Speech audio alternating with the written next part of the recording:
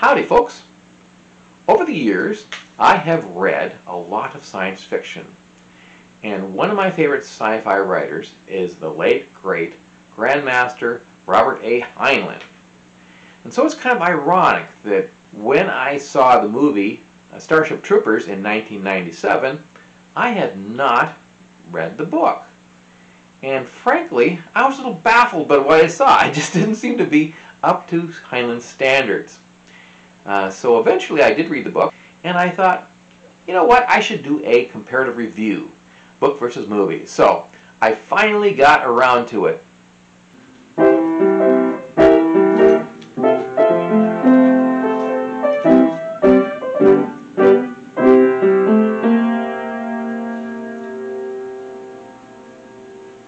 When I first saw Starship Troopers, the movie, I was a little puzzled as far as what Heinlein had been trying to accomplish here, and so I had to read the book and saw that in fact there was quite a bit of differences in the book and the movie, and which is often the case.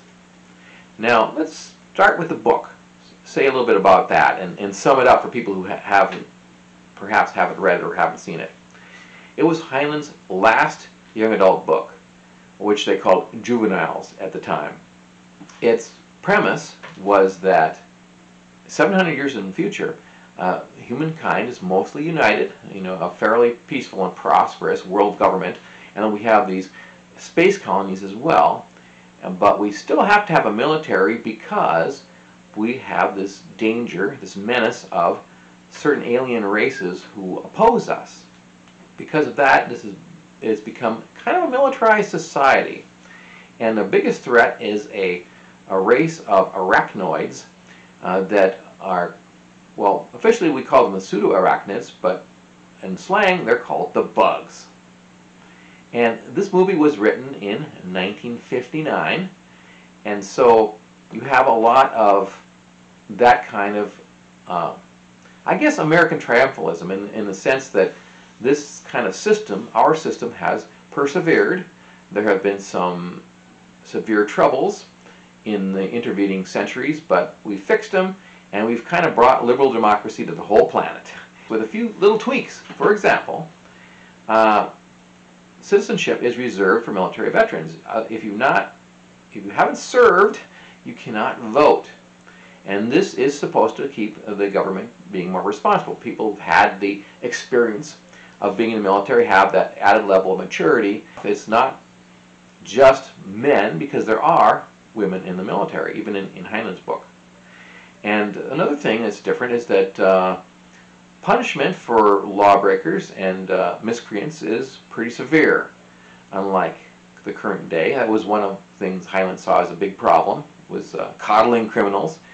And so capital punishment is still in force, and in some situations corporal punishment is used, like in the military they still do flogging for severe infractions.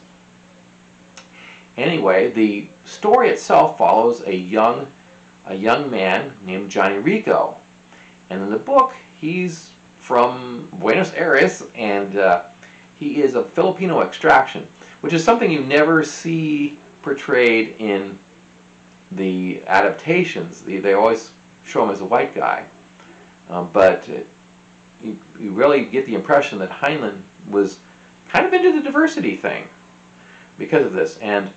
And he has a girlfriend named Carmen Ibanez, so Hispanic definitely, and he has this question as a young man graduating from high school: what should I do with my life? And some of his friends are joining the Space Marines, and he thinks about it, but his father says, no, that's for losers, and you can be better, more prosperous in business, that sort of thing. But as it happens, his girlfriend Carmen has decided to join to become a pilot, because in this society, female pilots are highly prized. In fact, they're considered to be better than male pilots.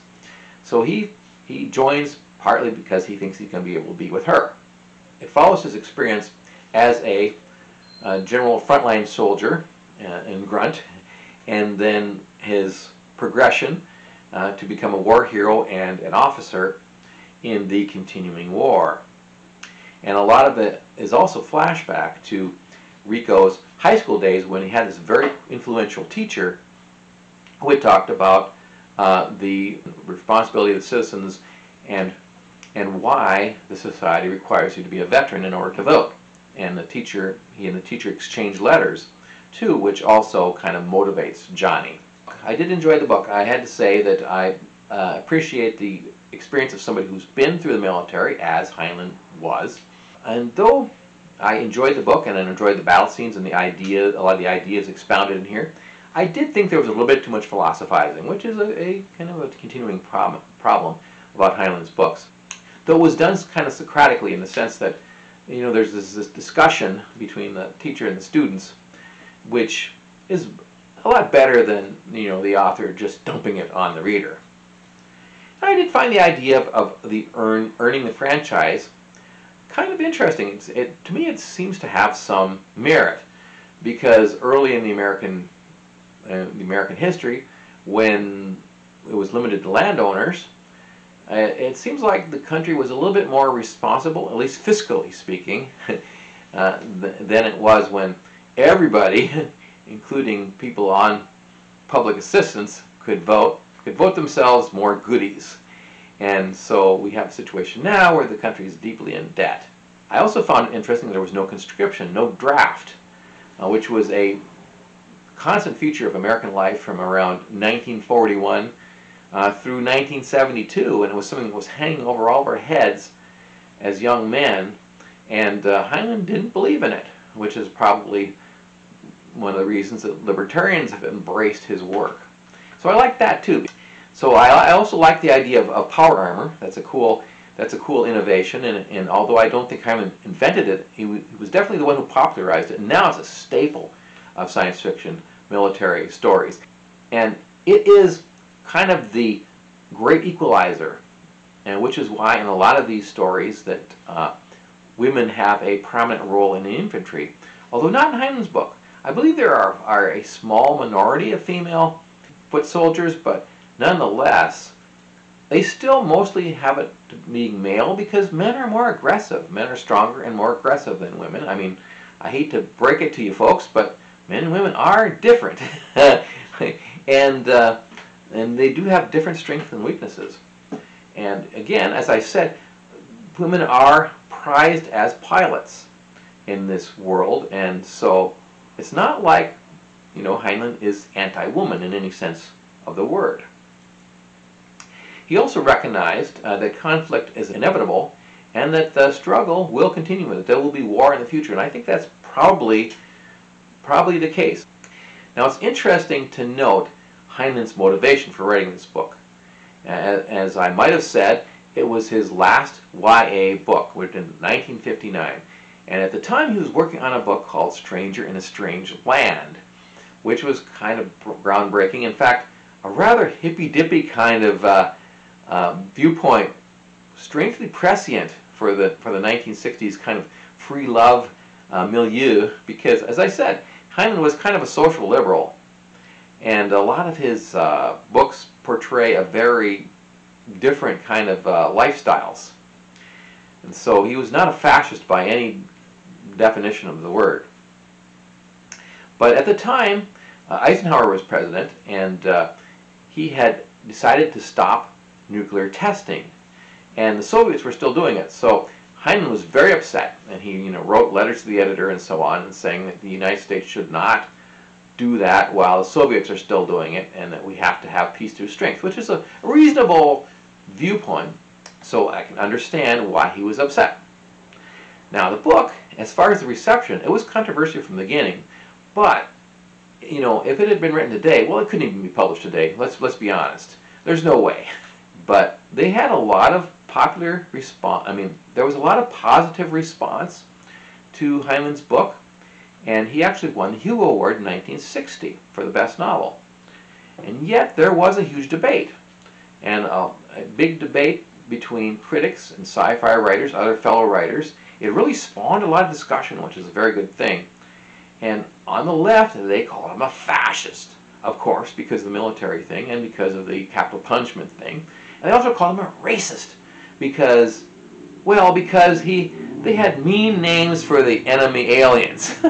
As if this isn't something that has been happening from time immemorial and probably will continue forever. But nonetheless, for example, the alien arachnids are called bugs. And it's like a racist term, right?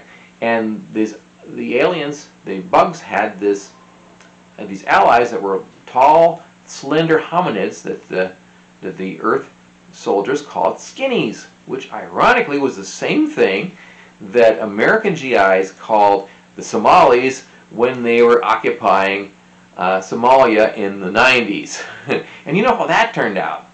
But anyway, they also said that, the critics also said that the bugs were a metaphor for the Asian yellow hordes. To be frank, I think that the critics who demonized the book were basically expressing selective outrage, because Heinlein was anti-communist. And you know, a lot of these progressives, they none of them admitted it, but they were very pro-communist. They thought that that was a good thing. And so anybody who was anti-communist had to be a fascist. And if Heinlein's bugs had been more akin to Nazis, or perhaps North American Confederates, then I'm sure they would have been all for it. Just my 2 cents. As for the movie, now here we come to an interesting story. And in fact, I don't know if Critical Drinker has ever talked about this, but it would definitely fit one of his production hell segments, because there was a lot of trouble in getting this movie made. What happened in the early 90s, there was a screenwriter called Ed Neumeier who was writing a treatment called Bug Hunt at Outpost 7, a story about Earth soldiers fighting alien bugs. And he brought this to TriStar Pictures, and he talked to this exec there, and the exec said, "Yeah, I like it, but it's a lot like Starship Troopers. Have you read that?" And Neumeier had not read it, so he went and read it, and he kind of liked it. He thought it had a lot of strengths and some weaknesses, including, you know, a little bit too much philosophizing, like I said.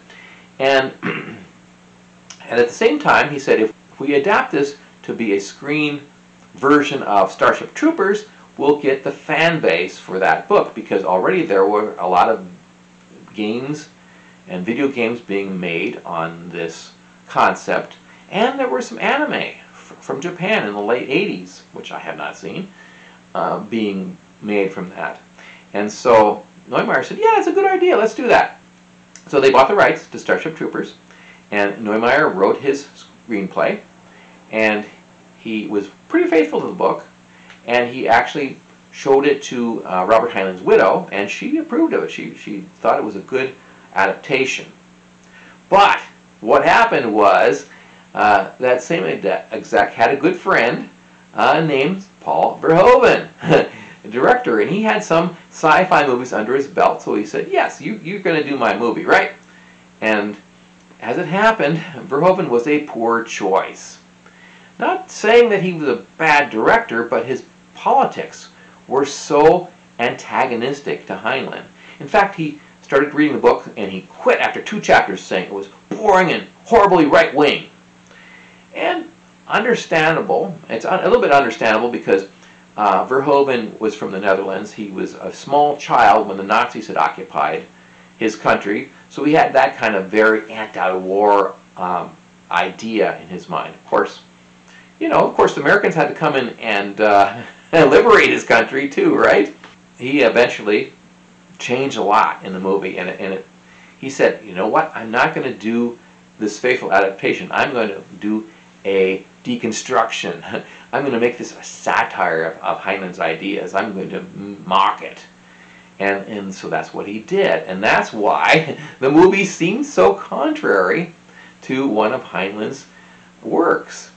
At the same time, because there's a lot of critics who have no sense of irony, a lot of them saw Verhoeven himself as a fascist. He says, "Oh my God, how can you support this horrific book?" When really in reality, it was a mockery of Heinlein's book, and they were just too thick to see it. But nonetheless, it was an interesting movie with some serious flaws, in my opinion. So, as Johnny Rico, they hired Casper Van Dien, who was mostly a soap opera actor, but this was his big break. He had been in Beverly Hills 90210, but other than that, he hadn't done anything major. And as Carmen, Denise Richards, who was a popular and very lovely model that had started an acting career. It was kind of interesting to see them, especially Richards, who was really the only one. Well, wait, no. There was another actor that I was familiar with in this movie, and it was Neil Patrick Harris, the very talented Doogie Howser, and who's gone on to do a lot of other great things in his career. So one of the things that Verhoeven changed is he made the society a lot more fascistic. And one of those things was you had to have permission to have children because of overpopulation, which was not in Heinlein's book. And if you were in the military, you could get permission a lot more easily. And it kind of minimizes the boot camp segment, understandably. You have to leave stuff out. It leaves out the bit on the with the raid on the planet of the Skinnies. And he throws in a lot of very cheesy propaganda, like, you know, some very like 1984 type Big Brother is watching type stuff.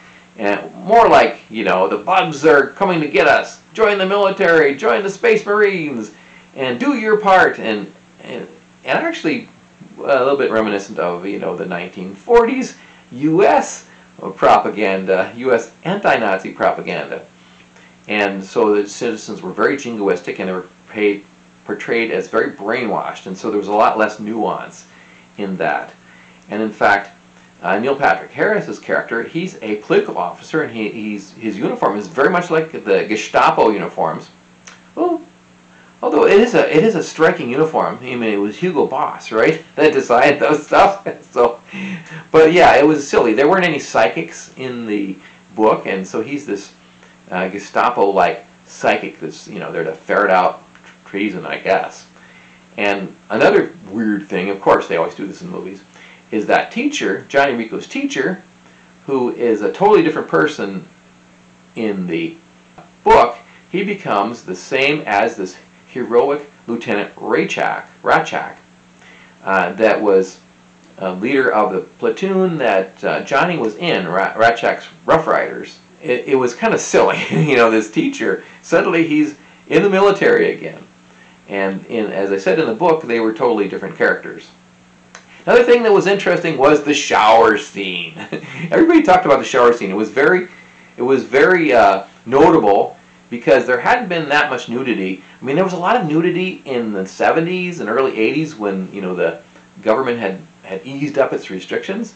At the same time, it really kind of petered out in the 90s, you know, political correctness and whatnot, I guess. So it was like when they had this scene with male and female recruits showering together in this big room, all butt naked, and it was funny because Verhoeven had this political reasoning for this.